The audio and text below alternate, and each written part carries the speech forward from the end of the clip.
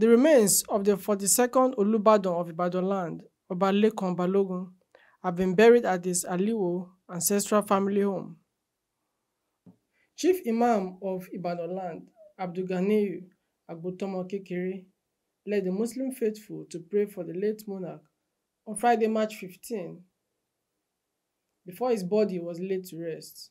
Dignitaries who witnessed the burial include Oyo State Deputy Governor Bayo Lawal, Wole Oyelese, Daud Akinyola, the late king's younger brother Kola Balogun, and some officials of Oyo State government.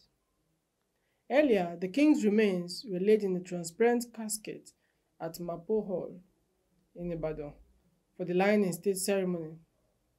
Speaking with journalists at the venue, former governor of Oyo State, Rashidi Ladoja, said the Ibadan traditional system remains unchanged, adding that the Olubadan seat is not vacant. Ladoja stated that there is no rancor and controversy regarding the selection of the new Olubadan.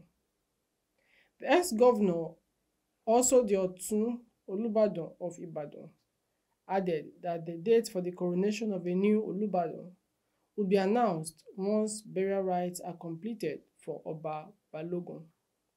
He said, "What we are saying is that there is no vacuum at all. We know who is going to be the next Olubadan. In Ibadan, we are known to be very peaceful people. There is no rancor. As soon as the burial rites are completed, we will give a date for the coronation of the next Olubadan." Subject to the approval of Governor Seyi Makinde, the Balogun of Ibadan land, Oba Owolabi Olakulehin, is next in line to be crowned Olubadan. Oba Balogun, who reigned for 2 years, died at the age of 81 on Thursday night at the University College Hospital, UCH, Ibadan, after a brief illness.